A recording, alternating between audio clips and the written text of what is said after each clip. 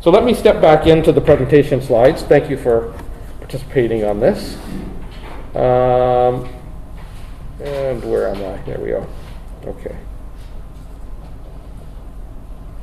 And I'm going to wrap up a little bit on two topics. One is on systems thinking. And this repeats some of the stuff, but if you watch the video from last year, I just want to be clear on some of the systems thinking concepts that are pretty basic, because people don't often know what it is. So, first definition, systems thinking is a perspective on parts, wholes, and their relations. The reason that systems thinking is pretty general is everything in our world is parts and wholes. And we don't often think about it, so a long time ago I was running business strategy workshops in China. I had a translator doing this sort of stuff. They understand parts and wholes. The Greeks understand parts and wholes. It's philosophically pretty good for a long time. Some of the terms that are used, you have the idea of function, which is contribution of the part to the whole. So you have a function, which is generally a non-living system, and you have a role, which is a living system, so a person has a role in the system. And you have the containing whole. So when we're talking about mobile as a service, I was saying, well, where does that fit into a bigger system? And we're talking about relocation as relocating, right? How does relocating fit with other things? If we're talking about mobility as a service, I'm brainstorming at this point. I'm making stuff up as I go along.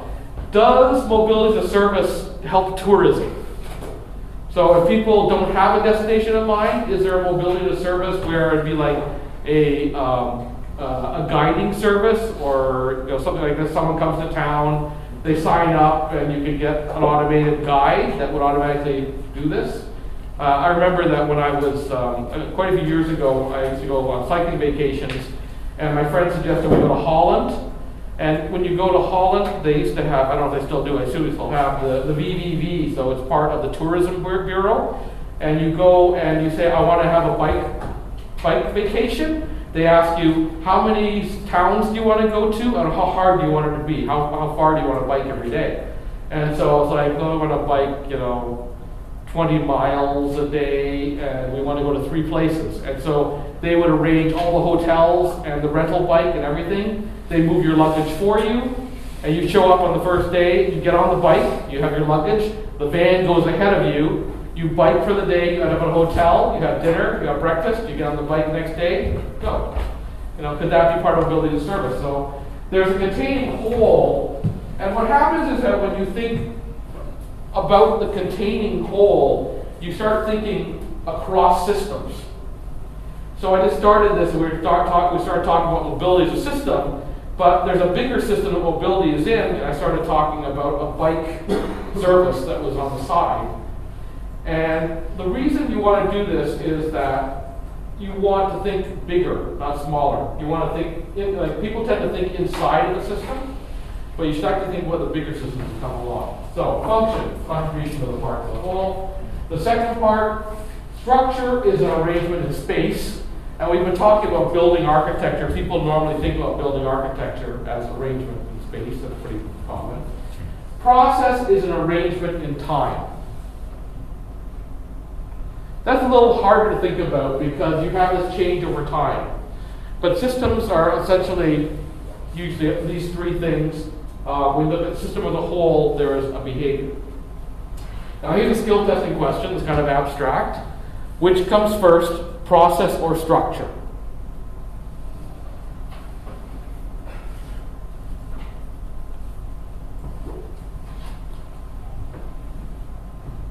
Okay. Which comes first, process or structure?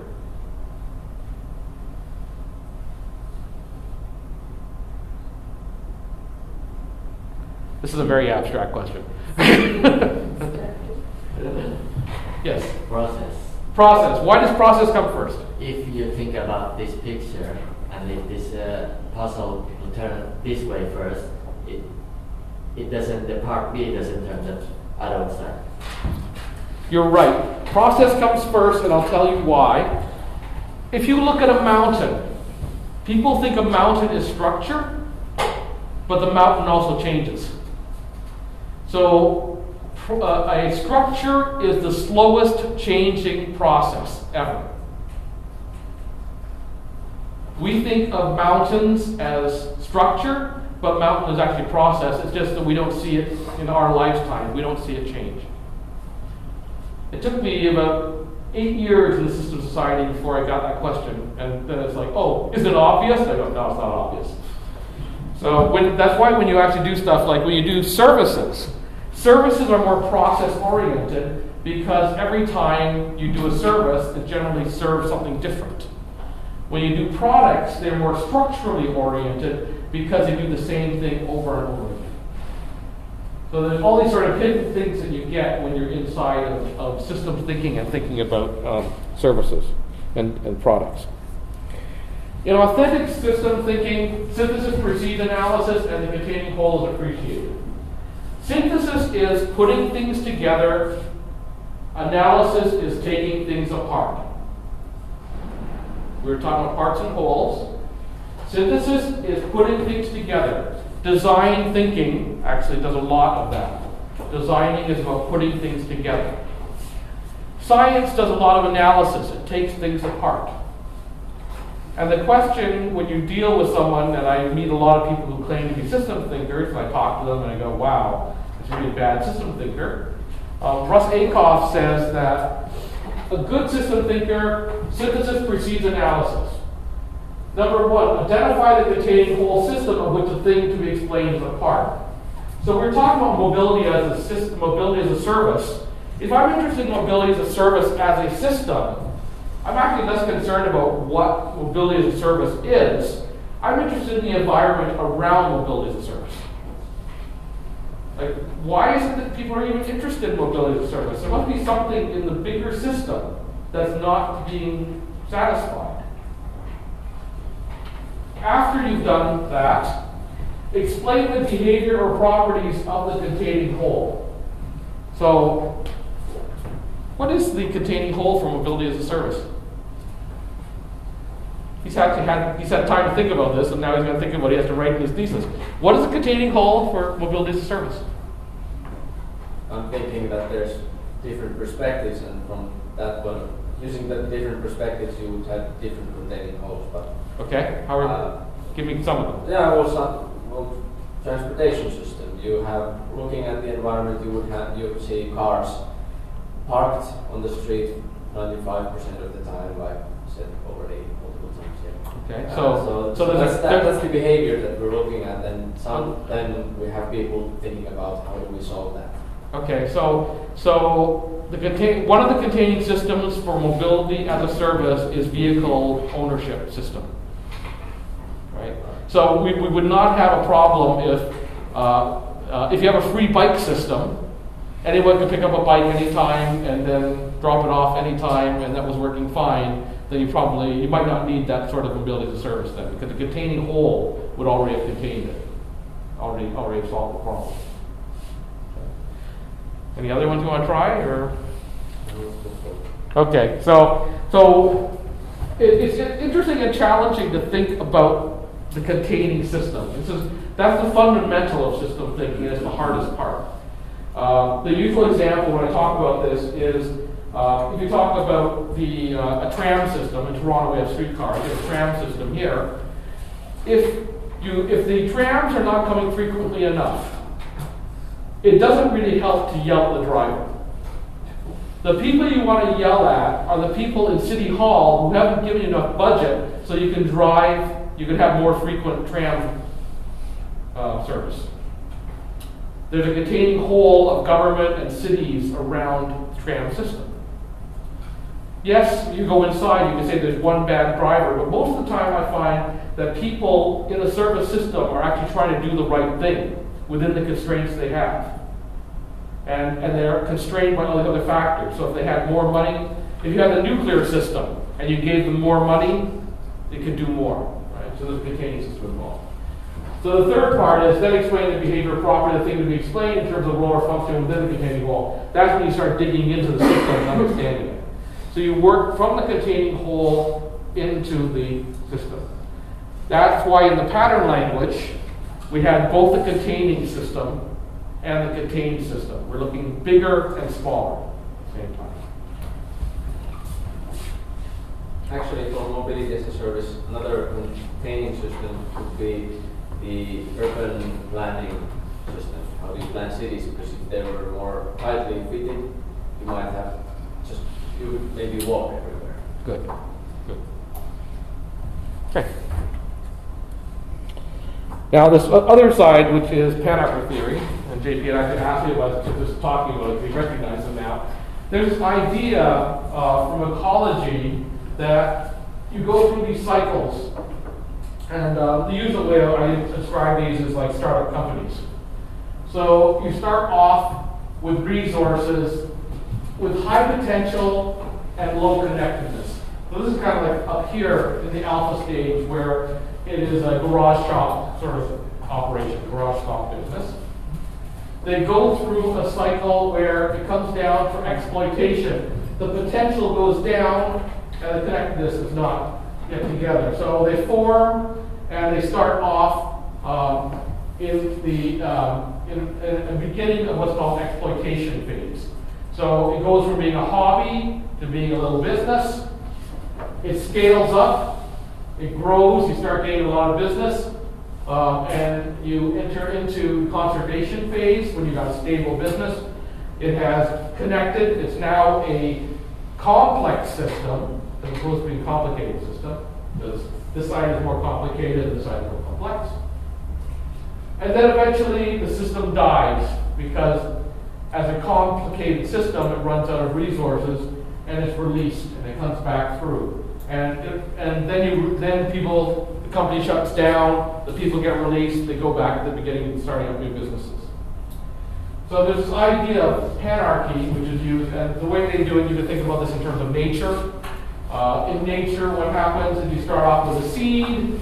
Initially, it gets planted in, it starts growing into a small mangrove or into bushes, stuff like that. It goes up, gets into the tall trees, you get into a forest, and there's a fire, and then it all collapses, and it goes back into seeds and getting started all over again. They have these two ideas, though, which is the larger and slower system and the smaller, faster system. And the idea of remember and revolt. So when the forest breaks down, the forest burns down, how does nature regenerate the forest again? It has what's called these remember functions, so it has large and slow things happening. You've got things happening in the soil, you've got nature, you've got animals coming into the area and bringing in seeds. You've got very slow things that are outside of the system before that come into effect. So nature remembers how that forest was created the first time, and it recreates it. You have small and fast things happening within it. So you may have there are some times when a forest restarts, there are certain types of plants that grow very quickly because the trees can't recover that quickly. So you'll get grasses growing and things like that that are small and fast, and eventually the larger scale thing will come back. But the central idea and the part that people need to take away from panarchy theory is that when you're thinking about a service system, there are multiple stable states. So you could have mobility as a system done as a single business, a single person running the business, or you could scale it up into a big enterprise. It's not that there's just one way of doing it. And scale makes a difference. When you're designing a system, you can design a small system, or you can design a big system. If you're doing pattern language, what happens if you have now a large number of patterns in the catalog? A small system may not need all the patterns. So if we're building a house, the idea of a balcony is in the pattern language. But if you're building a one-room house, the idea of balcony is I don't need a balcony. Right? So there's different scales that come to play in the system and different things that will come to play in different patterns. And when you scale something up, there's a legacy of growth. And when you scale something down or when it collapses, there's also these things happening. So the trick here, and thinking again about when you get down to the basic ideas of systems, we tend to think about structure because we can see structure and we can see the world, but it's still harder for us to see changes over time. And so thinking about process thinking and thinking about things that grow and then die, thinking about living systems in a different frame. It takes a little bit of adjustment to get to, but eventually you'll end up talking about the services and how the services change over time. That you'll have to start off with a small service, provide some basic features, then it grows, you add more features, you find out what customers want, you can split into multiple systems, you can be complicated, you can be complex. All these sorts of things come into play. Okay, we have 8 minutes left. I'm going to talk a little bit. I'm going to skip this one actually. I'm going to talk about errors. I'm going to skip this stuff. I'm going to talk about errors because this is something I've learned fairly recently. Because you're about to, if you are going to create a system or you're going to change a system, one of the things you're going to deal with is whether you're making a mistake. When you do an intervention, there's a possibility to make a mistake. And it's good to make a mistake because you can learn from those mistakes. But there are different types of errors. How many people know about type 1 and type 2 errors? Statistics? Do this? Okay. In statistics, what happens is that you get a sample of data and you say it represents the world. So I'm Metropolia, who's a teacher that talks about drug samples, drug testing. So you're going to bring a new drug to market. You do testing on it, and there's various errors you can make, because when you test a drug, you're taking it along populations of people, you're trying to make sure it doesn't kill people, does the drug actually work or does it not work? So you do a statistical test, and you get the first type of error, which is a false positive. Okay, I say this drug works. It could be that the drug actually doesn't work. But when you're actually doing the testing, it works. That's a false positive. That's what he calls a type 1 error. The type 2 error is false negative, which is I'm doing drug testing, the drug doesn't work. That's my test saying the drug doesn't work. But actually the drug does work. You've now made an error because the drug works, but your testing shows it doesn't work. When you go into problem solving, this is generally the sort of type you get, the type 1 error and the type 2 error. Because you've already defined the problem, and then you're saying, does the solution solve the problem or not? And you can't know the whole world. This is why we do research and we do science. It's because you're testing against it. There's a type 3 error, which is what he calls tricking ourselves. Unintentional error is solving the wrong problem precisely. I'm going to take mobility as a service as an example right now. Are you solving a problem that needs to be solved? We can do mobility as a service. Is it a problem worth solving? I don't know. And if we actually start working on mobility as a service and it's not a problem worth solving, we're tricking ourselves. We've made a mistake because we're asking the wrong questions. That's why in the pattern form it's posed as questions, not as statements or assertions. Because we want to make sure that we're asking the right questions. There is, however, a type 4 error, tricking ourselves. Intentional errors is solving the wrong problems. This is through malice, ideology, overzealous, self-righteousness, or wrongdoing. This comes from the original thing at the top, which if they, and this is from Thomas Pynchon, if they get you asking the wrong questions, they don't have to worry about the answers. This is the Donald Trump phenomenon. Donald Trump is actually quite interesting in that he's controlling, because Crooked Hillary, the email server. People stop focusing on Donald Trump and they're focused on something else. And so I'm really interested in this because as we look at services, and we spend time when we start working on service systems, the first question you would ask is this service system worth working on? And why are we doing this? So we need to reflect about whether it is the right thing to be working on. Is it worth spending our lives, our careers, our time on these sorts of things, on the services around the service system? And it could be that someone is trying to do something for a particular reason and tricking us. We have Donald Trump. We have there's a very short book. I don't know if people see this book called On Bullshit. There's a good book called On Bullshit. It's actually, this is an actual philosophical work. It's been published, it's been cited. And the purpose of bullshit, this is they cause us great type 4 errors, is we focus on the wrong thing. Now it's one thing to be focused on the wrong thing because we actually started working on something that was genuine, that we were authentic to what we actually thought was worth doing. It's another thing about being distracted away from the issues that are at hand. So I think that I'm going to wrap up now. Let me do this. This is at the end. So there are books. There is, I recommend going to the library, look at the pattern language. There's actually multiple books associated with it. The pattern language is the structures on which buildings are constructed. The timeless way of building is the process for creating the buildings. And the Oregon experiment was the urban plan, the site plan for the University of Oregon, where he tried to do all sorts of things. So this is kind of in the 1970s range. For those of you who want some light reading, I recommend this book, which is his last book. It actually incorporates all this stuff. So take a look at this stuff in the library.